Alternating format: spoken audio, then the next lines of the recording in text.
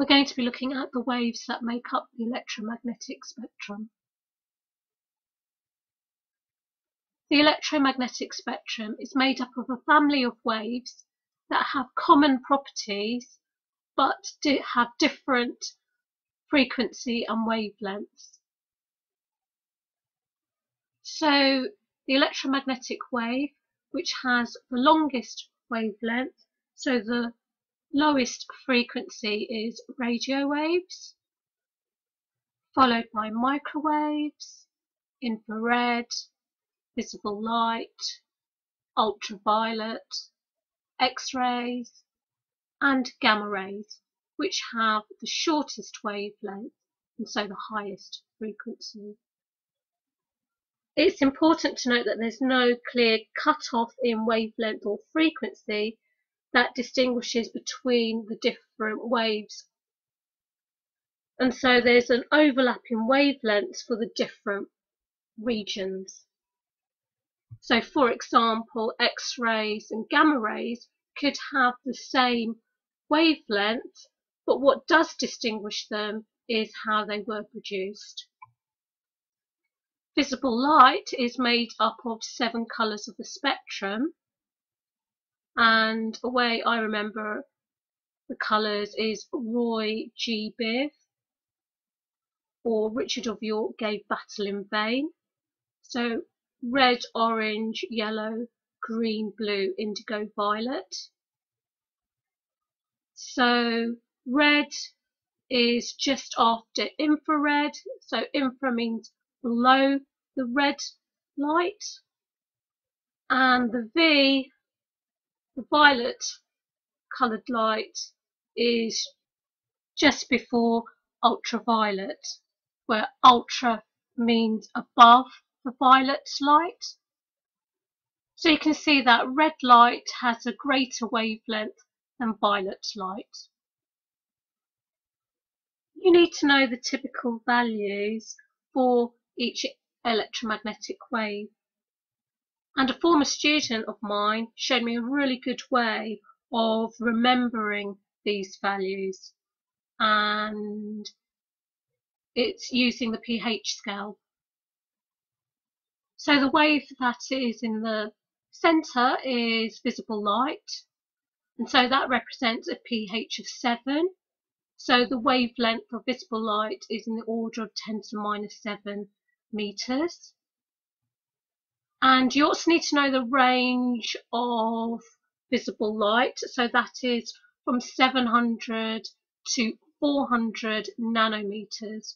So 700 nanometers representing the wavelength for red light, 400 nanometers representing the wavelength for violet light. And if you remember, nano means 10 to the minus 9.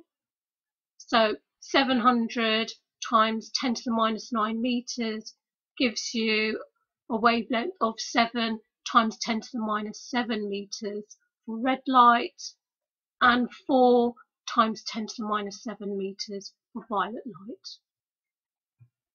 The first wave, which is radio waves, represents a pH of 1. So it has a wavelength in the order of 10 to the minus 1 meters, which is 0.1 meters. The last wave, which are gamma rays, represents a pH of 14. So the typical wavelength of gamma rays are in the order of 10 to the minus 14 meters. So once you've set your pH for 1, 7 and 14, you can then estimate the wavelengths for the remaining waves. So ultraviolet wavelength has to be smaller than visible light, so 10 to the minus 8, pH of 8. Infrared needs to have a larger wavelength than visible light, so it could be 10 to the minus 6, 10 to the minus 5, so pH of 5 and 6. Microwaves needs to be greater than infrared, but less than radio waves, so in the order of 10 to the minus 3 meters. And X-rays need to be somewhere between ultraviolet and gamma rays, so for example 10 to the minus 10 meters. The common features of electromagnetic waves are that they are made up of oscillating electric and magnetic fields. They're all transverse waves. That means that the electric and magnetic fields oscillate at right angles to the direction of travel of the electromagnetic wave. Because they're transverse waves, they can be polarized, because if you remember, that's a feature of only transverse waves. So that means the oscillations or vibrations can be confined to one plane only. They can all travel in a vacuum, that is empty space. And that's because electric and magnetic fields can exist in a vacuum.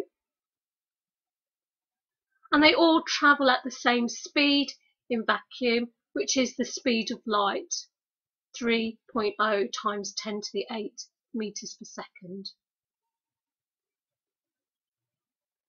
You need to know the characteristics and hazards of ultraviolet radiation.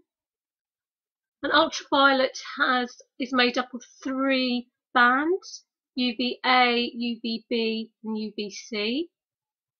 UVC is almost all of it's absorbed by the ozone layer, so it doesn't reach the Earth's surface, whereas 99% of the UV at sea level is in the form of UVA.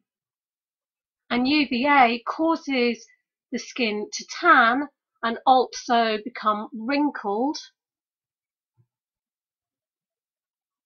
UVB also penetrates the Earth's atmosphere, and it's good in that it acts on the skin to produce vitamin D, which we need. But if we have too much of UVB, we're in danger of sunburn and skin cancer.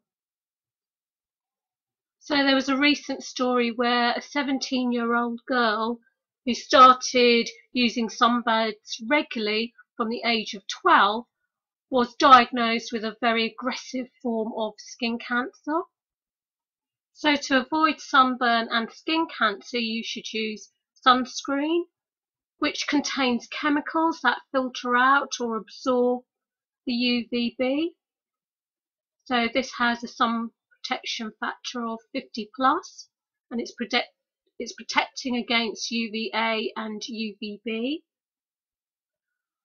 And also there was a story where a nurse used sunscreen factor 50 for almost 10 years, and she was diagnosed with rickets, which is due to vitamin D deficiency.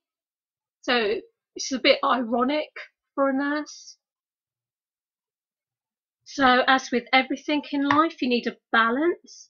So you need enough UV to prevent rickets, but not too much UV that would cause sunburn and skin cancer.